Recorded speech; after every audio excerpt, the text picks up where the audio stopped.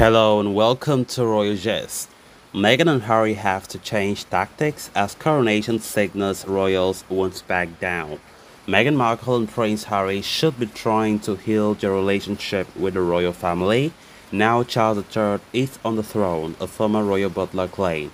So guys, as we get right into the full story, if you haven't subscribed, please make sure to hit the subscribe button, give the video a like, and please watch the video right up to the very end. Meghan Markle and Prince Harry will have to change their tactics now that King Charles III has been officially crowned, former butler Grant Harold has claimed. The Duke and Duchess of Sussex have taken several swipes at the royal family since they announced they would be stepping down from their working roles back in 2020. Harold suggested Harry and Meghan should move away from their current PR strategy to instead focus on trying to heal their relationship with the royals. He warned failure to change their approach could leave them facing fears of being the loggerheads with the institution, as the family has shown they will not back down.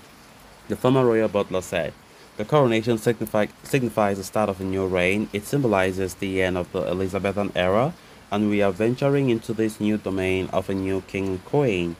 It's definitively closure. That part of the monarchy is done, yet the Harry and Meghan best-selling Netflix drama will inevitably continue. I would like to think it will stop, but I don't see that happening or that stopping. It should. They should be trying to heal, but there is always going to be that drama, sadly. I don't know what the end game is. I really understand that there are issues. It's not just his family and it's the organization as such. I understand that, but what is Harry's end game? What is he going to achieve? That's the problem." Harold, who worked for the king for 7 years when he was still the Prince of Wales, argued Harry and Meghan could still continue to pursue their celebrity aspirations without needing to involve the royal family. The Duke and Duchess struck a series of deals to produce educational programs and podcasts with the likes of Netflix and Spotify. After stepping down, Harry also released his memoir Spare in January. The former butler continued to say, "If Harry thinks he can change the monarchy, I just think that's going to happen.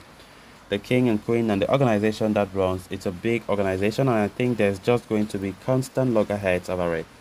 Eventually someone has to back down and give up. But I don't think the household will ever." He told Orthopedia, maybe Harry and Meghan will have to change the tactics, maybe take some time out and rebuild their relationship. If they want to work in television, that's fine, do the reality shows, but don't drag the family in it. Harry was reunited with his family over the weekend when he traveled to the UK to attend Charles's coronation. But despite being sat next to cousins Princess Beatrice and Eugenie, interactions with other members of the family was limited. The Duke also left the country immediately after the ceremony to head back to his home in Montecito to celebrate Archie's 4th birthday. A family friend claimed his brief stay had the royal family wondering why Harry bothered to come at all. One source told Vanity Fair, "One makes one's choices. To be honest, there wasn't much talk of Harry at all. The focus was very much on the occasion.